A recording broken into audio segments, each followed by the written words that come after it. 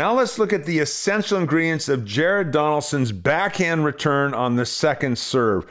Right here, and we see he does a nice and easy split step, and he's in close and elevates and gets a little bit into the court right here. And from the ready position, he sets the wrist and does a unit turn to completely load the swing with that torso across his left leg.